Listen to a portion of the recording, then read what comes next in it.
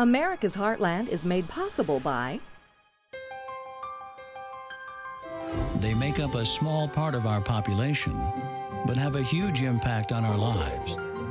They take business risks few others would tolerate, all on our behalf. They're American farmers who feed, fuel, and clothe the world. Monsanto would like to recognize them for all they do for the rest of us. Because ultimately, our success and everyone else's depends on theirs. and by the American Farm Bureau Federation, the voice of agriculture. It insulates. We're not talking toxic chemicals, right? That's correct. It is a soybean base. It fuels. Use the soy diesel in the trucks on the road, so we figured why not. Even cleanses and nourishes the skin. I shave with that. You shave with this. We're talking about soybeans. How could one little legume be packed with so much power? Well, we're about to find out. And a mommy. You can see it in the eyes of every woman and man in America's heartland, living close to the land. There's a love for the country and a pride in the brand. In America's heartland, living close to the land.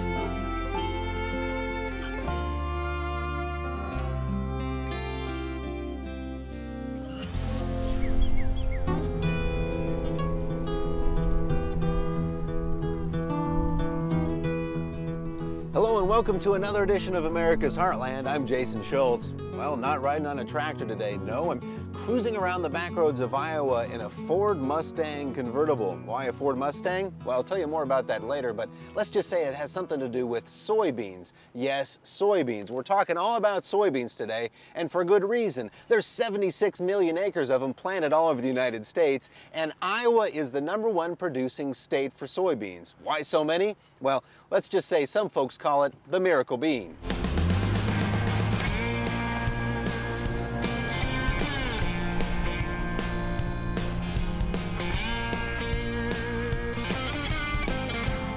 Harvest time in the heartland, and for many farmers that means bringing in the beans. Harvesters creep along fields of light brown, gathering up these tiny bean pods to get the soybeans inside. U.S. farmers harvest more than 80 million metric tons of soybeans each year. Nearly half get exported as soybeans, soy meal, or oil, and you'll find them grown throughout the eastern half of the United States. The biggest soybean growing areas are the upper Midwest and the Ohio River Valley. If you live outside of that area, you likely don't see, let alone think about soybeans that much. But just check out the ingredients on items throughout your grocery store and you'll find soy. It's also in fuel tanks, industrial liquids, foams, and more commonly, animal feed. Driving across Iowa, you'll find rolling fields of soybeans at every turn. Just how can one little bean be so versatile? Well, I'll start my quest for the answer where beans grow. My first stop on this soy story is a farm, of course. Just outside of Mason City, Iowa, the Andregs have been growing corn and soybeans here since the early 50s. Like most farmers, they've grown over the years and diversified. Hey Steve, how are you doing? I'm doing pretty good. How about yourself? Good, good. What are we up to today? When I caught up with Steve Andreg, he was behind the machine shed fueling up his tractor. Right now, the beans on his farm are a couple feet tall, lush and leafy. Spring rains and the right temperatures means he's positioned for a good crop this year. Tell me about growing soybeans. Are they tricky to grow, more tricky than corn? What's it like to grow soybeans out here? Soybeans is actually a pretty simple crop to grow. As long as you wait until the soils are warm enough and you're out of any danger of freeze, plant the soybeans and they pretty much grow on their own. The soybeans will start to turn in late August. They'll start to turn yellow and you'll see them drop their leaves and turn to a brown color, and they dry down to about 13% moisture is where we want to harvest them at. And that's when we're interested in the soybeans. After Steve harvests his beans, they'll end up getting processed. Oil is extracted and protein is turned into animal feed. Just under half of the soybean protein meal produced in the United States goes to poultry feed. The rest goes to things like pet food and cattle feed, and here in Iowa, feed for hogs. We have a large hog industry, and the soybean meal gets used up in that hog industry also, along with the chickens and the turkeys and into some of the dairy feeds. Like farmers around the Midwest, you'll find Steve embracing the use of diesel fuel with a blend of biodiesel made from soybeans. There are different types of biodiesel made out of everything from discarded fryer grease to algae. But here in soybean country, soybean-based biodiesel is king.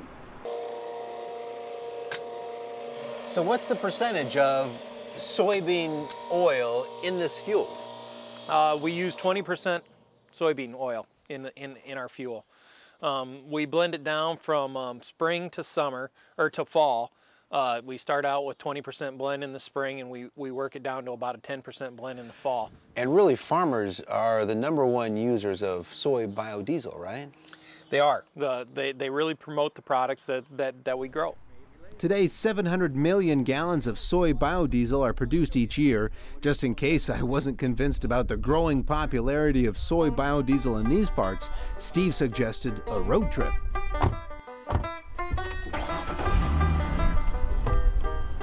How you like those seats, Steve? Very comfortable. Let's go.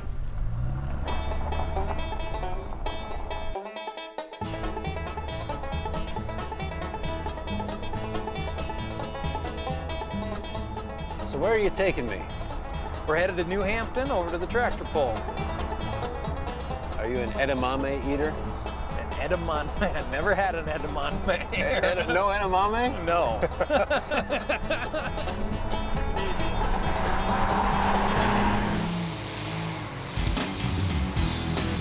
This is the National Tractor Pullers Association tractor pull in New Hampton, Iowa. You won't find these machines pulling a wagon on the back 40. So this is a pretty high-octane environment here, right, Steve? It absolutely is. They can really get up and move. Here they call them super farm tractors. They're beefed up and attached to a huge sled that digs into the dirt as the tractor goes forward. Good times, but What does a tractor pull have to do with soy biodiesel? They burn it in their tractors to make their tractors more efficient, and so we want to see how they do that in a high-class mill. a handful of the pullers tonight are using soy biodiesel in their tractors. We stopped by to talk with one of them, Ted Liechty, a corn, soybean, and wheat farmer from Indiana. It's a 1976 IH 1066. We're pulled in the super farm class. It's 640 cubic inch. We're running a 3x3 charger. How much horsepower? We're running probably about 1,100 horsepower. So you're not going to use that to plant corn? No, it's only good for about 9 seconds. So you're using soy biodiesel in this thing? Yes, we are. We use soy diesel on the farm, and I use a premium diesel that is mixed with soy oil. We've been running anywhere from 2 to 5%, depending on the cost factor, the economics of the whole thing, whether it's plastics or the soy diesel or whatever. That's that many more bushels of beans that we're going to burn, and in the end it's going to translate in more dollars per bushel of beans, which is going to make me more profit. And that's a good thing, right? That's what we strive for. That's Good the thing game. for Steve, too. That is the game we play. We're trying to grow something and make a little money doing it. Soy biodiesel is created by combining the oil from crushed soybeans with methanol. That chemical reaction produces biodiesel fuel along with glycerin and a fatty acid byproduct. It's commonly blended at 20% biodiesel to 80% petroleum. Critics of the fuel say it's inefficient and takes more energy to create than it produces when burned. I know that there's that fear out there, but it doesn't concern me at all because it's a cleaner fuel. And right now we need to look at our environment and look at the fact that we need to clean it up. And soy biodiesel burns so much cleaner than our typical diesel fuels that it just needs to be used. Anytime you're using food items like soy or corn for fuel, people start getting concerned about food prices, right? That's true, but right now we grow enough crops not only to supply the food chain, but also to supply the fuel chain, both in corn and soybeans. We have partners across the world that grow soybeans down in Brazil. As Americans look for more energy independence, a debate about biofuels has emerged. There are many ideas besides soy biodiesel on the table. Some scientists believe higher oil-based materials like algae make for a better long-term biofuel option. There's lots of different kinds of biodiesel out there in terms of animal fat and grease and that kind of thing. How does soy fit into that whole mix? I think it's a piece of the puzzle. I mean, we grow a lot of soybeans in the United States that we need to use up those bushels. But in order to supply diesel fuel for across the United States, it's just a piece. The rest of the biodiesels have to be used also. They're all good. We just like to support the soybean because that's what we grow. There's a lot more to learn about soybeans and many more uses for them. In fact, there's soybean ingredients right underneath these leather-covered seats. The seats are made with foam made from soybean oil. Ford first introduced the soy foam in Mustang seats in 2007. They now have soy foam in 1 million vehicles. 40% of the seat's foam comes from soybeans instead of petroleum. You're conserving petroleum products and you're utilizing a renewable resource instead of something that's limited. Ford expects to decrease its use of petroleum oil by 1 million pounds and reduce its carbon dioxide emissions by 5 million pounds annually. Henry Ford was a big proponent of the soybean, even fashioning this old soybean extruder. In the 1930s, he experimented with using soy for plastics. He even unveiled a car made out of soybean plastic in 1941. It weighed 1,000 pounds less than a similar car made from steel. He actually had the idea, could I grow a car? And he thought of all these different things that he's putting into his company as far as raw materials and resources. Is there a way to reduce cost by using an agricultural product? The soy car never made it into mass production, but more than 60 years later, Ford would likely be happy to see his soybean lab in Michigan going strong today. My next stop to find out more about soybeans, Iowa State University. In the heart of farm country, it's a school with a rich agriculture program. But before I talk to any experts, I find myself stopping off at a construction project on campus. With my hard hat on, I drop by Joe Steffes and his crew from Iowa Foam Insulators. When we do soy foam insulation, what we're doing is doing a lot of the sealing up of the gaps and the creases around the building and doing a lot of production on that. The foam being sprayed today is made from soybean oil instead of petroleum. Using a water base instead of CFCs adds to the environmental benefit. What we're seeing being sprayed here, that's soybean base. We're not talking toxic chemicals, right? That's correct. It is a soybean base. Instead of using petroleum oil in the chemical, they use soybean in the chemical. And so he'll fill up this whole little roof area here. Yep. Huh? Yep, he's going to go all the way around it. Now, obviously, the other way to do this could easily be with a petroleum-based foam, which might be a little cheaper. What's the real reason why they wouldn't use the soy? Well, it's naturally renewable. It's always nice to use a product that doesn't come from oil or petroleum based. This is naturally something grown in Iowa in the Midwest that we're using to help support the economy. When it's sprayed out of the tube, the soy foam is a liquidy, foamy kind of substance, but within seconds it hardens up. Soy foam insulation. No air is going to get through there. I would think that in the Midwest, where there's soybeans everywhere, people might be a little bit more receptive to that kind of thing. A lot of our customers actually grow soybeans, or they know somebody that grows soybeans. So yeah, it gives you a real nice feeling that you're supporting those neighbors. The foam is growing in popularity outside of the Midwest, places like California, where home building has gone green. The soy foam does cost more than traditional insulation. It's a growing market. I mean, it's going to be a growing market for, I think, the rest of our lives, because we're on this earth to sustain it and keep growing. If we're not going to be here very long. So as long as those farmers keep growing those soybeans, we'll keep spraying it. Very good. To get some insight into why this legume is so versatile, I visited Dr. Pally Peterson, a soybean agronomist at Iowa State. So these are some pretty good looking soybeans here, Dr. Peterson, right? They are awesome. They are tall. They start close to canopy here pretty soon, as you can see. When it comes to soybeans in Iowa, he's the go-to guy. He's in charge of the university's soybean research programs, looking into ways to increase the amount of beans harvested, reduce disease threats, and find new ways to grow a better bean. Farmers and other agronomists turn to him for insight into growing soybeans. So how soon before these are ready to be harvested, Bill? Oh, right now we're in the middle of July, and this field here is an early planted field, so we can probably start finding, yeah, we can here.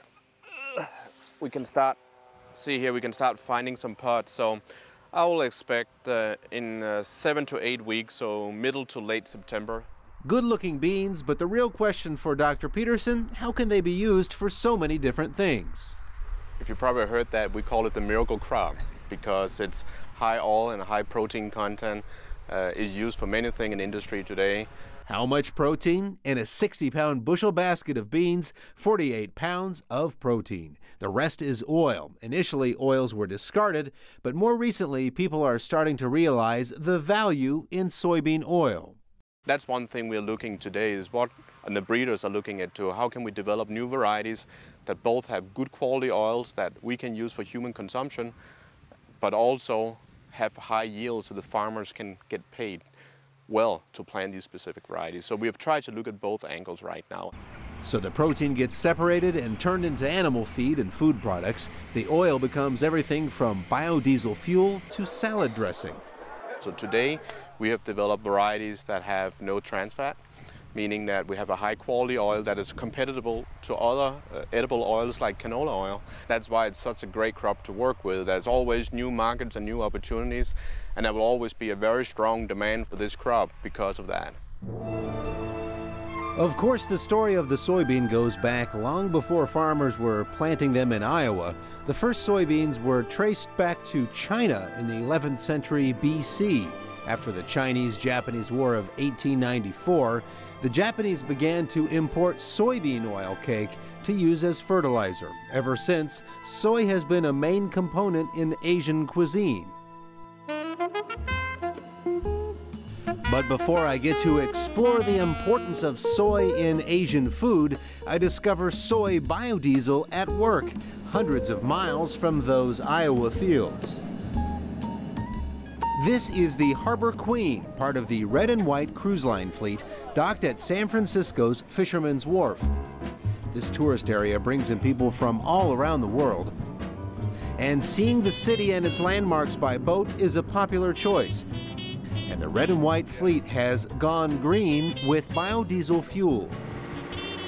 The vessels have large engines in them, and we consume about 100,000 gallons in an average year. It reduces some of the noxious gases that contribute to the depletion of the ozone layer. Admittedly, most passengers don't even know about the soy biodiesel being burned down below. They're more interested in the San Francisco scenery. We're out here with dolphins and sea lions and pelicans and whales, and we're really interested in being able to get people out here on the water without, having a negative impact on the environment. Now to a more likely place to find soybeans in use, San Francisco's Japantown. 12,000 Japanese Americans live in San Francisco. They started arriving here in 1860. 100 years later, the city created the Japan Center shopping and cultural area. That's where I find Juban Restaurant. Juban is a yakiniku-style restaurant where diners grill the meats at their tables. The meats are served with sauces. The main ingredient, soy sauce. Charles Kusuma is Juban's dining manager. It's basically a fermented type of soybean. So they fermented that, and then with a long time, and then they mixed it with some sugar, and everything became soy sauce. And almost every single Japanese dish nowadays comes with a whole soy sauce. So if it's not the soy sauce in the dish, then maybe it's a dipping sauce that has the soy. So for Japanese culture, if there's no soy sauce, basically you cannot cook. If you tell the chef, oh, don't put soy sauce on it, they will get confused. What? How can I cook that, basically?